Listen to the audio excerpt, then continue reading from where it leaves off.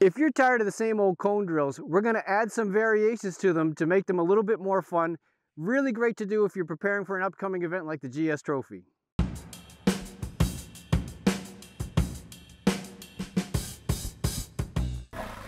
We've got cone slalom set out at 4 meters. And for a little variation at the end, we've got a track stand where you pull into a box and you need to come to a full stop and then pull away. Slalom with the track stand. It's a timed event, so you need to go as quickly as you can through the cones, 4 meters apart, come in and come to a full stop, no foot down, and then drive away. So this is a timed event, so you need to be smooth and fast as you come through here. But then at the end, you don't want to be coming so fast that when you hit the brakes, you rebound and lose your balance. Why not add some fun to your cone slalom and add an element at the end? Score goal. When you go to score the goal, it's important to count the cones before you get into the event to ensure that you come to the ball with the bike the other way, so that your foot can be on the brake pedal and slide the bike into the ball.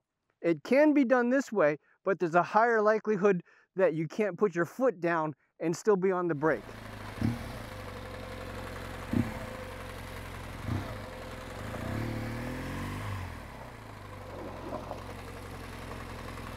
We're going to be riding an offset gated slalom.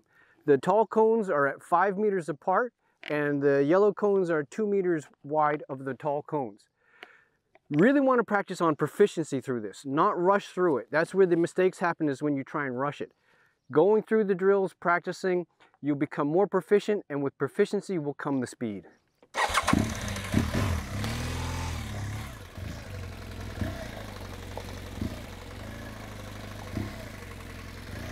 The trick with the tall cone is that handlebar has to really be clear of the cone as you come through so that you don't hit it.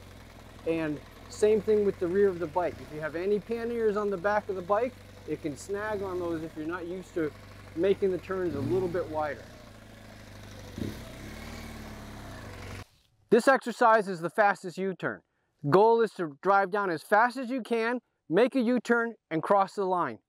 On the U-turn, you are allowed to put a foot down to help spin the bike around.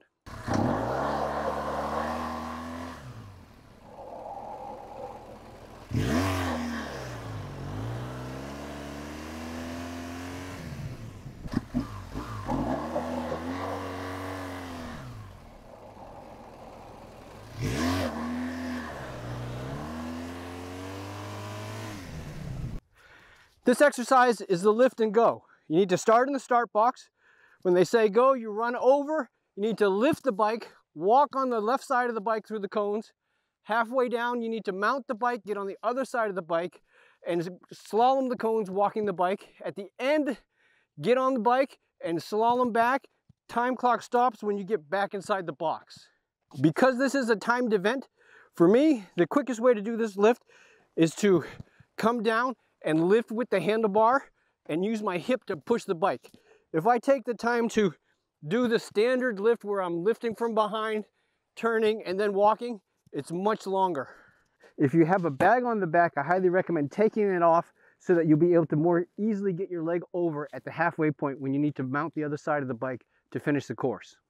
As soon as the timer says go, run over, hit the start button so that the computer turns on, lift the bike up, fire up the bike.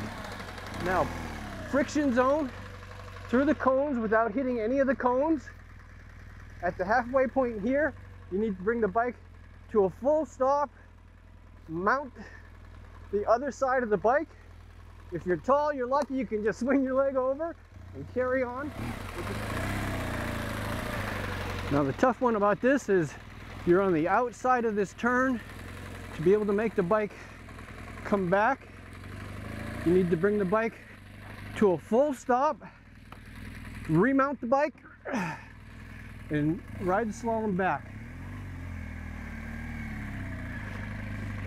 It's a real test of your physical stamina, because you have that exertion right off the beginning of lifting the bike. So you want to be smooth on the way back. Remember, the timer stops as you exit the bike and then re-emerge into the start box.